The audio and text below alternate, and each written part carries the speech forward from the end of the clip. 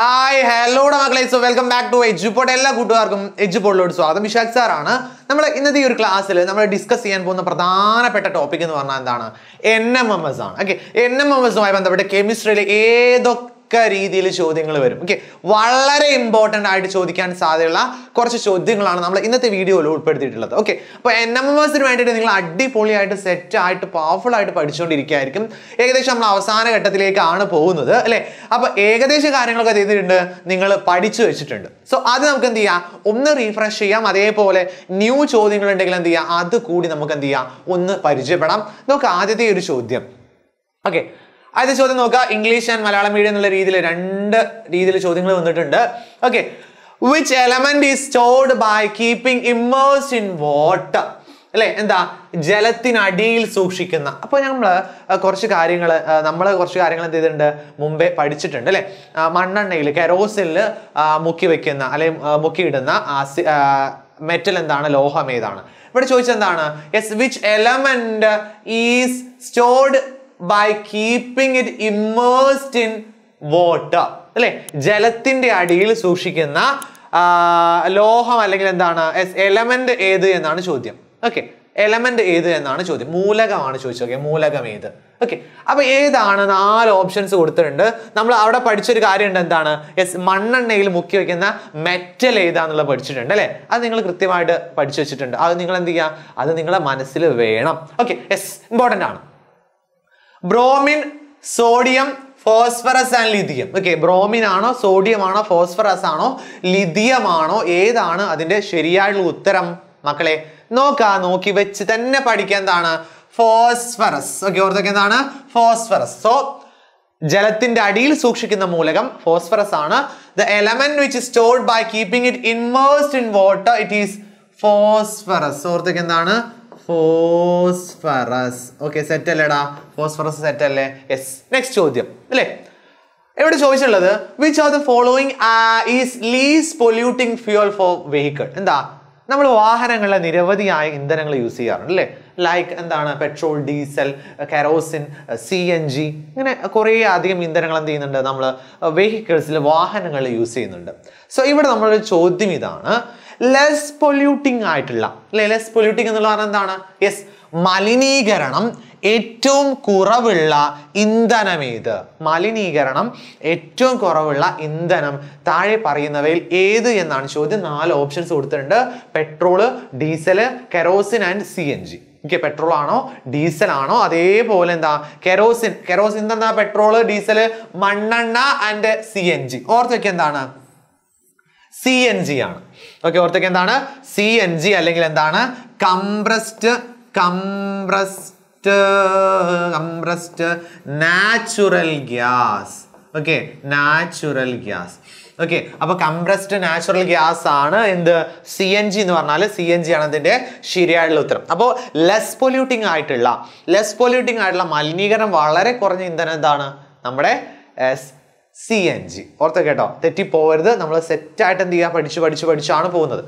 അടുത്ത ചോദ്യം എന്താണ്, yes, bronze is an alloy of എന്താണ്, ഓട് എന്ന ലോഹസങ്കരത്തിന്റെ ഘടകങ്ങൾ ഏത്?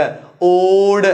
ഓക്കെ, ഓട് അല്ലെങ്കിൽ ബ്രോൺസ്. ഓക്കെ, ബ്രോൺസ് അല്ലെങ്കിൽ ഓട് എന്നുള്ളതിന്റെ ലോഹസങ്കരം ഏതൊക്കെ ഘടകങ്ങൾ കൂടിയിട്ടാണ് ഓട് എന്നുള്ള? നമുക്കറിയാം, അലോയ്സ് പഠിച്ചിട്ടല്ലേ നമ്മൾ, അലോയ്സ് അല്ലെ. അലോയ്സ് എന്ന് പറഞ്ഞാൽ എന്താണ്, നമ്മുടെ ഭൂമിയിൽ 95% മുകളിൽ എന്താണുള്ളത്, മെറ്റൽ ആയിട്ടുള്ളത്. അത് അലോയ് ആയിട്ടാണ് അല്ലെ. മറ്റൊരു മെറ്റലുമായിട്ട് കൂടി ചേർന്ന് എന്ത് ചെയ്യുന്നു, അലോയ്സ് ഫോം ചെയ്യുന്നു. അതിന് വളരെയധികം ഇമ്പോർട്ടൻസ് ഉണ്ട് അല്ലെ. എന്താ, അങ്ങനെ അലോയ് ഫോം ചെയ്യുന്ന സമയത്ത് അതിനെന്ത് ചെയ്യുന്നു, ആ മെറ്റലിന് വളരെയധികം പെക്യുലാരിറ്റീസ് കൂടുന്നു, ക്യാരക്ടറിസ്റ്റിക് എന്ത് ചെയ്യുന്നു, കൂടുന്നു. ചിലപ്പോൾ കട്ടിയുള്ളതായിരിക്കാം, ശക്തിയായിരിക്കാം അല്ലെ. അങ്ങനെ എന്താണ്, യെസ്, വളരെയധികം പ്രത്യേകതകൾ കൂടുന്നു. അതുകൊണ്ട് തന്നെ എന്താണ്, മെറ്റൽസ് അലോയ്സ് ആയിട്ടാണ് എന്ത് ചെയ്യുന്നത്, കൂടുതലും നിലനിൽക്കുന്നത്. ഇവിടെ ചോദിച്ചിട്ടുള്ളത് എന്താണ്, ബ്രോൺസ് എന്ന് പറഞ്ഞാൽ, ബ്രോൺസ് എന്ന് പറഞ്ഞാൽ കോപ്പറും ടിന്നും ആണോ, കോപ്പറും ഗോൾഡും ആണോ, അല്ലെങ്കിൽ എന്താണ്, കോപ്പറും സിൽവറും ആണോ, കോപ്പറും സിങ്കും ആണോ? 4 എണ്ണം അല്ലെ. ഇതിൽ കോപ്പർ കോമൺ ആടാ അല്ലെ, കോപ്പർ കോമൺ ആണ്. അപ്പൊ കോപ്പർ അതിലുള്ള ആളാണ് അല്ലെ. ഇനി ടിൻ ആണോ, ഗോൾഡ് ആണോ, സിൽവർ ആണോ, സിങ്ക് ആണോ എന്ന് മാത്രം നോക്കിയാൽ മതി. ഓർത്ത് വെക്കുക, എന്താണ്, കോപ്പർ ആൻഡ് ടിൻ. ഓക്കെ, ഓർത്തേക്ക് എന്താണ് copper and tin. കോപ്പറും ടിന്നും ആണെന്ത്? കോപ്പറും ടിന്നും ആണെന്ത്? Yes, alloy of bronze. സെറ്റല്ലടാ, സെറ്റല്ലേ? Yes, alloy of bronze. ബ്രോൺസിന്റെ ഘടകങ്ങൾ എന്താണ്? യെസ്, കോപ്പറും ടിന്നുമാണ്. കോപ്പറും ടിന്നുമാണ്, ഓർത്ത് വെക്കാം കേട്ടോ. Yes yes yes yes. അടുത്ത ചോദ്യം എന്താണ്? അടുത്ത ചോദ്യം ഇതാണ്. അടുത്ത ചോദ്യം ഇമ്പോർട്ടന്റ് ആയിട്ടുള്ള ചോദ്യമാണ്. Which of the following does not contain copper as a major component? അല്ലെ, ചുവടെ നൽകിയിരിക്കുന്ന ലോഹസങ്കരങ്ങളിൽ കോപ്പർ ഒരു പ്രധാന ഘടകമായി ഉൾപ്പെടാത്തത് ഏതിൽ? ഓക്കെ, കോപ്പർ ഒരു പ്രധാന ഘടകമായിട്ട് ഉൾപ്പെടാത്തത് ഏതാണ് എന്നാ ചോദ്യം. അല്ലെ, നാലാളുകളെ കൊടുത്ത്. നാലാളുകൾ ആരൊക്കെയാണ്? യെസ്, ഒരാള് സ്റ്റെയിൻലെസ് സ്റ്റീൽ ആണ്. Stainless steel. ഒന്ന് ബ്രാസ് ആണ്, ബെൽമെറ്റൽ ആണ്, ബ്രോൺസ് ആണ്. അപ്പൊ ഓർത്ത് വെക്കുക നിങ്ങൾ, സ്റ്റെയിൻലെസ് സ്റ്റീൽ ആണ് അതിന്റെ ശരിയായുള്ള ഉത്തരം. ഓക്കെ, എന്താണ് ഓർത്ത് വെക്കുക? Stainless steel. Okay, stainless steel എന്തില്ല? യെസ്, കോപ്പർ ഒരു ഘടകമല്ല. സ്റ്റെയിൻലെസ് സ്റ്റീൽ എന്തില്ല? കോപ്പർ ഇല്ല, കോപ്പർ ഒരു ഘടകമല്ല. അപ്പൊ നിങ്ങൾ കൃത്യമായിട്ട് പഠിച്ചു വെക്കേണ്ട ഒരു ടേബിൾ ഞാൻ നിങ്ങൾക്ക് പറഞ്ഞുതരാം. ഓക്കെ, കൃത്യമായിട്ട് നിങ്ങൾ മനസ്സിലാക്കി വെച്ച് പോവേണ്ട ഒരു ടേബിളാണ് ഈ ഒരു ടേബിൾ. ഇത് നിങ്ങളുടെ ടെക്സ്റ്റ് ബുക്കിൽ ഉള്ളതാണ്. ഇമ്പോർട്ടൻ്റ് ആണെന്ന് പറഞ്ഞാൽ അത്രയും ഇമ്പോർട്ടൻ്റ് ആയിട്ടുള്ള ചോദ്യം ഈ ഭാഗത്തുനിന്ന് വരും അല്ലേ. അപ്പൊ നോക്കാം, സ്റ്റെയിൻലെസ് സ്റ്റീൽ അല്ലെ, സ്റ്റെയിൻലെസ് സ്റ്റീൽ ഇവിടെ നോക്കാം. Fe, chromium, nickel and cobalt. Okay, അങ്ങനെ ആ രീതി എന്ത് ചെയ്തിട്ടുണ്ട്? കുറെ ആളുകൾ കൊടുത്തിട്ടുണ്ട്. Fe ഉണ്ട്, അലുമിനിയം ഉണ്ട്, നിക്കൽ ഉണ്ട്, ക്രോമിയം ഉണ്ട്, അതേപോലെ എന്താണ് കൊബാൾട്ട് ഉണ്ട്. ഇതൊക്കെ എന്ത് ചെയ്തിട്ടുണ്ട്? കൃത്യമായിട്ട് കൊടുത്തിട്ടുണ്ട്. ഓക്കെ, അപ്പൊ നിങ്ങൾ നോക്കുക, സ്റ്റെയിൻലെസ് സ്റ്റീൽ ഉള്ള ആളുകളാണ് ഈ ആളുകൾ, ഈ നാലാളുകൾ. Okay, stainless steel. അതിൽ ആരില്ല? കോപ്പർ സിയു ഇല്ല. ഓക്കെ, കോപ്പർ സിയു ഇല്ല. ഇത്രയും ആളുകൾ കൂടിയിട്ടാണ് എന്ത് ചെയ്യുന്നത്? യെസ്, സ്റ്റെയിൻലെസ് സ്റ്റീൽ ഉണ്ടാകുന്നത്. ഓക്കെ, സ്റ്റെയിൻലെസ് സ്റ്റീൽ ഉണ്ടാകുന്നത്. അതിന്റെ പ്രോപ്പർട്ടീസ് എന്താണ്? ഹാർഡ്നെസ് ആണ് വളരെ ഇമ്പോർട്ടൻ്റ് ആയിട്ടുള്ള പ്രോപ്പർട്ടി. ഹാർഡ്നെസ് അല്ലെങ്കിൽ എന്താണ്? ഉറപ്പ്. നല്ല ഉറപ്പാണ് ഈ ഒരു സ്റ്റെയിൻലെസ് സ്റ്റീൽ ഉള്ളത്. നമ്മൾ തുരുമ്പ് പിടിക്കുക കാര്യങ്ങളൊന്നും എന്ത് ചെയ്യില്ല, ഈ സ്റ്റെയിൻലെസ് സ്റ്റീൽ ഉണ്ടാവില്ല. അതേപോലെ നോക്കുക, പ്രധാനമായിട്ടും ഫോർ ദ മാനുഫാക്ചർ ഓഫ് യൂട്ടൻസിൽ. എന്താ യൂട്ടൻസിൽ എന്ന് പറഞ്ഞാൽ പാത്രങ്ങൾ. ഇനി അതേപോലെ എന്താണ്? Parts of vehicle. എന്താ? വാഹനങ്ങളുടെ ഭാഗങ്ങൾ അല്ലെ, വാഹനങ്ങളുടെ ഭാഗങ്ങള്. ഇതൊക്കെ നിർമ്മിക്കാൻ ചെയ്യുന്നു നമ്മൾ സ്റ്റെയിൻലെസ് സ്റ്റീൽ യൂസ് ചെയ്യുന്നു. സ്റ്റെയിൻലെസ് സ്റ്റീൽ അത്രയും ഉറപ്പുള്ളതാണ് എന്ന് നമ്മൾ പറഞ്ഞു. അതാണ് ആ ഒരു അലോയ്ക്കുള്ള വളരെ ഇമ്പോർട്ടൻ്റ് ആയിട്ടുള്ള ഒരു കാര്യം. ഇനി അൽനിക്കോ ഓർത്ത് വെക്കുക. ഇതിന്റെ എലമെന്റ്സ് എന്ത് ചെയ്യുക? കൃത്യമായിട്ട് ഓർത്ത് വെക്കുക കേട്ടോ. ഇതിന്റെ എലമെന്റ്സ് എന്താണ്? ഇത് Fe ആണ് കേട്ടോ, ഫെറം. അപ്പൊ ഇത് കൃത്യമായിട്ട് ഓർത്ത് വെക്കുക. അതിന്റെ പ്രത്യേകത എന്താണ്? മാഗ്നറ്റിക് നാച്ചർ ആണ്. എന്താ? കാന്തിക സ്വഭാവമുണ്ട്. ഓർത്തൊക്കെ എന്താണ്? അൽനിക്കോക്ക് എന്താണ്? കാന്തിക സ്വഭാവമുണ്ട്. സ്വാഭാവികമായിട്ടും കാന്തിക സ്വഭാവം ഉണ്ടെങ്കിൽ എന്താണ്? Yes, for the manufacture of permanent magnet. എന്താണ്? സ്ഥിരകാന്തങ്ങൾ നിർമ്മിക്കുന്നതിന്. ഓർത്തൊക്കെ എന്താണ്? സ്ഥിരകാന്തങ്ങൾ നിർമ്മിക്കുന്നതിനാണ് എന്ത് ചെയ്യുക? നമ്മൾ അൽനിക്കോ യൂസ് ചെയ്യുന്നത്. സ്ഥിരകാന്തങ്ങൾ നിർമ്മിക്കാനാണ് നമ്മൾ അൽനിക്കോ യൂസ് ചെയ്യുന്നത്. അതേപോലെ മറ്റൊരാളാണ് നിക്രോം. കേട്ടിട്ടുണ്ടാവും നിക്രോം അല്ലെ? എന്താ? പ്രധാനമായിട്ടും ഹീറ്റിംഗ് കോയിൽ ഉണ്ടാക്കാനാണ് എന്ത് ചെയ്യുന്നത്? ഹീറ്റിംഗ് കോയിൽ നിർമ്മിക്കാൻ എന്ത് ചെയ്യുന്നത്? നിക്രോം എന്ത് ചെയ്യുന്നത്? യൂസ് ചെയ്യുന്നത്. അതിനെന്താണ്? High resistant. എന്താ? ഉയർന്ന പ്രതിരോധമുണ്ട്. അപ്പൊ ചൂട് എന്ത് ചെയ്യുന്നു? നല്ല പ്രതിരോധം ഉണ്ടായിട്ട് എന്ത് ചെയ്യുന്നു? ചൂട് നിലനിർത്താൻ എന്ത് ചെയ്യുന്നു? ഈ ഒരു സംവിധാനം കൊണ്ട് അല്ലെങ്കിൽ ഈ അലോയ് കൊണ്ട് എന്ത് ചെയ്യുന്നു? സാധിക്കുന്നു എന്നുള്ളത് നിങ്ങൾ എന്ത് ചെയ്യുക? ഓർത്ത് വെക്കുക. നെക്സ്റ്റ് ക്വസ്റ്റ്യൻ എന്താണ്? Yes, the second most abundant element in the earth crust. നമ്മൾ പഠിച്ചിട്ടുണ്ട് ഓരോ എലമെന്റിനെയും പറ്റിയിട്ട് അല്ലെ. ഓരോ എലമെന്റിനെ പറ്റിയിട്ട് എന്ത് ചെയ്തിട്ടുണ്ട്? നമ്മൾ കൃത്യമായിട്ട് പഠിച്ചിട്ടുണ്ട്. അപ്പൊ നോക്കാം, ഓരോന്ന് എത്ര ശതമാനമാണ് അല്ലെ എന്നുള്ള രീതി എന്ത് ചെയ്ത് നമ്മൾ പഠിച്ചിട്ടുണ്ട്. നോക്കാം, ഭൂവൽക്കത്തിൽ കാണപ്പെടുന്ന മൂലകങ്ങളില് ലഭ്യതയിലെ 2ാം സ്ഥാനത്ത് നിൽക്കുന്നത് ആരാണ്? 2ാം സ്ഥാനത്ത് ഓക്സിജൻ, നൈട്രജൻ, സിലിക്കൺ, സൾഫർ. 4 ആളുകൾ കൊടുത്തിട്ടുണ്ട്. ഓക്കെ, അപ്പൊ നിങ്ങളോട് ഒരൊറ്റ കാര്യം പറയാം. ഓക്സിജൻ ആണെന്ത്? ലഭ്യതയില് 1ാം സ്ഥാനത്ത് നിൽക്കുന്ന ആള്. ഓക്കെ, അപ്പൊ ഇതല്ല അല്ലെ, ഓക്സിജൻ അല്ല. ബാക്കിയുള്ളതിൽ ആര്? ഇതിലുള്ള രാജാവ് ആര്? ഓക്കെ, രാജാവ് കിട്ടി, ഓക്സിജൻ ആണ്. പക്ഷെ തുള്ളി കുടിക്കാൻ ഓക്സിജൻ ഇല്ല എന്ന് പറഞ്ഞ പോലെയാണല്ലേ ഓക്സിജന്റെ അവസ്ഥ. യെസ്, ഓക്സിജന്റെ അളവ് എന്താണ്? ക്രമാതീതമായി കുറഞ്ഞു വരുന്നുണ്ട്. കാർബൺ ഡൈ ഓക്സൈഡിന്റെ അളവ് എന്താണ്? കൂടി വരുന്നുണ്ട്. ഓക്കെ, യൂസേജിനനുസരിച്ച്. സോ ഇവിടെ നോക്കുക, ഇമ്പോർട്ടൻ്റ് ആയിട്ട് നിങ്ങൾ നോക്കുക. യെസ്, ഇവിടെ സിലിക്കൺ ആണ് ശരിയായിട്ടുള്ള ഉത്തരം. ഓർത്ത് വെക്കേണ്ട എന്താണ്? സിലിക്കൺ ആണ് ഇതിന്റെ ശരിയായിട്ടുള്ള ഉത്തരം. Okay, silicon. അപ്പോൾ സിലിക്കൺ ആണ് എന്ത്? ലഭ്യതയിൽ രണ്ടാമത് നിൽക്കുന്ന ആള്. ഒന്നാമത് ആരാണ്? യെസ്, ഓക്സിജൻ ആണ്. നിങ്ങൾ എന്ത് ചെയ്യുക?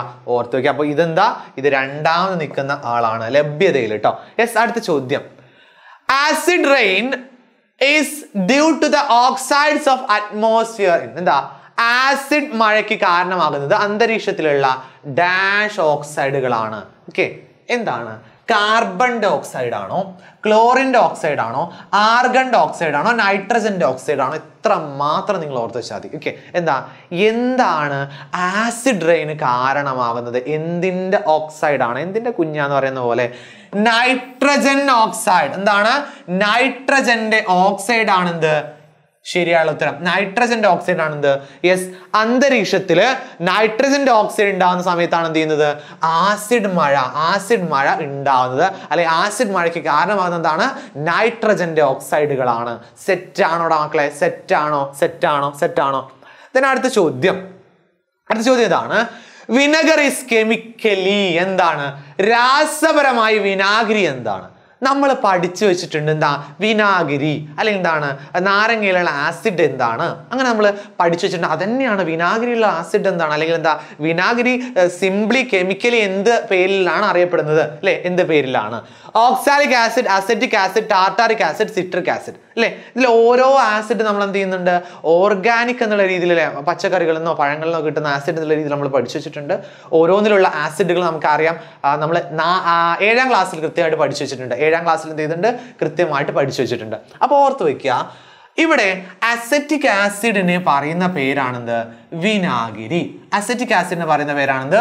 വിനെഗർ. ഓക്കെ, സെറ്റാണോടാ? സെറ്റാണോ? അപ്പോൾ ഉത്തരം എന്താണ്? Acetic acid. ഓർത്ത് അസറ്റിക് ആസിഡ്. ഓക്കെ, നെക്സ്റ്റ് ചോദ്യം. Poor ductility is observed in the case of കുറഞ്ഞ ഡക്റ്റിലിറ്റി കാണിക്കുന്നത്. അപ്പോൾ നിങ്ങൾ ഓർത്ത് വെക്കണം എന്താണ്? ഡക്റ്റിലിറ്റി എന്താണ്? അല്ലെ, ഡക്റ്റിലിറ്റി എന്താ? നിങ്ങൾ കൃത്യമായിട്ട് ഓർത്ത് വെക്കണം. കാരണം ഡക്റ്റിലിറ്റി എന്ന മെറ്റലിന്റെ വളരെ ഇമ്പോർട്ടൻ്റ് ആയിട്ടുള്ള ഒരു പ്രത്യേകതയാണ്. അല്ലെ, മാലിബിലിറ്റി പോലെ സൊണോരിറ്റി പോലെ വളരെ ഇമ്പോർട്ടൻ്റ് ആയിട്ടുള്ള ഒരു ഭാഗമാണ് എന്ത്? ഡക്റ്റിലിറ്റി. അല്ലെ, വലിച്ചു നീട്ടി നേരത്തെ കമ്പികളാക്കി മാറ്റാനുള്ള കഴിവിനെയാണ് എന്ത് പറയാ? ഡക്റ്റിലിറ്റി അല്ലെ, ഡക്ടൈൽ എന്ന് നമ്മൾ പറയാം. സോ ഇവിടെ ഏറ്റവും കുറഞ്ഞ ഡക്റ്റിലിറ്റി കാണിക്കുന്നത് ആരാണ് എന്ന ചോദ്യത്തിന് കൃത്യമായിട്ട് പറയാൻ എന്താണ്? Yes, sulphur. ഓർത്ത് വെക്കുക, എന്താണ്? സൾഫർ ആണ്. അല്ലെ, ടങ്സ്റ്റൺ ആണെന്ത്? ഏറ്റവും കൂടുതൽ ഡക്റ്റിലിറ്റി കാണിക്കുക. നമ്മൾ ക്ലാസ് എടുത്ത സമയത്ത് എന്ത് ചെയ്തിട്ടുണ്ട്? അതിന്റെ ആ ഡക്റ്റിലിറ്റി കാര്യങ്ങൾ നമുക്ക് കൃത്യമായിട്ട് പറഞ്ഞു പോയിട്ടുണ്ട്. അല്ലെ, യെസ്. അപ്പൊ അത് നമ്മൾ ഇമ്പോർട്ടൻ്റ് ആയിട്ട് പഠിച്ചു പോയിട്ടുണ്ട്. അപ്പോൾ സൾഫർ ആണെന്ത്? അതിന്റെ ശരിയായിട്ടുള്ള ഉത്തരം. ഇനി water breaks in to its constituent by. ജലം അതിന്റെ ഘടകങ്ങളായി മാറുന്ന പ്രക്രിയക്ക് പറയുന്ന പേരെന്താ? ഡാഷ് കൊടുത്തിട്ടുണ്ട്. Okay, yes. ഹീറ്റിംഗ് ആണോ, അപ്ലൈങ് മാഗ്നറ്റ് ആണോ, അല്ലെങ്കിൽ ഇലക്ട്രിസിറ്റി പാസ് ചെയ്യുന്ന സമയത്താണോ, സൺലൈറ്റ് ആണോ? ഓക്കെ, അതായത് ഇത്രയേ ഉള്ളൂ. നമ്മളെ ജലം എന്നുള്ള H2O അല്ലെ, എന്താവുക? ഹൈഡ്രജനും H2ഉം അതേപോലെ എന്താണ്? ഓക്സിജനുമായിട്ട്. ഓക്കെ, ഓക്സിജനായിട്ട് മാറുന്ന പ്രക്രിയ ഏതാണ്? ഓക്കെ, പ്രക്രിയ ഏതാണ്? അപ്പൊ നോക്കാം, ഇതെന്ത് ചെയ്യുന്നു? ഈ രണ്ടാളുകളായിട്ട് മാറുന്നുണ്ട്. എങ്ങനെ? Yes, when we pass electricity, അതിന് പറയുന്ന പേരുകൂടി പഠിക്കുക, ഇലക്ട്രോളിസിസ്. ഓർത്തൊക്കെ എന്താണ്? ഇലക്ട്രോളിസിസ്. അപ്പൊ ഇലക്ട്രോളിസിസ് സംഭവിക്കുന്ന സമയത്താണ് എന്ത് ചെയ്യുന്നത്? ഈ ജലം അതിന്റെ പാർട്സ് ആയിട്ടുള്ള ഹൈഡ്രജൻ ഓക്സിജനായിട്ട് മാറുന്നത് നിങ്ങൾ എന്ത് ചെയ്യുക? ഓർത്ത് വെച്ച് കൃത്യമായിട്ട് എന്ത് ചെയ്യുക? പഠിച്ച് പോവുക. സോ ഇത്രയും ഭാഗമാണ്, ഇത്രയും വളരെ ഇമ്പോർട്ടൻ്റ് ആയിട്ടുള്ള ടോപ്പിക്കുകളാണ് നമ്മൾ ഇന്നത്തെ ക്ലാസ്സിൽ ഡിസ്കസ് ചെയ്തിട്ടുള്ളത്. ഇമ്പോർട്ടൻ്റ് ആണ് മക്കളെ, വളരെ വളരെ വളരെ ഇമ്പോർട്ടൻ്റ് ആണ്. സോ നമ്മൾ ഇന്നത്തെ ഈ ഒരു ക്ലാസ് സ്റ്റോപ്പ് ചെയ്യാണ്. താങ്ക് യു മക്കളെ, thank you so much for watching this class. എല്ലാവർക്കും ആശംസകൾ നേരുന്നു. NMMS അടിച്ച് പൊളിച്ച് ഉഷാറായിട്ട് എഴുതുക. Bye bye.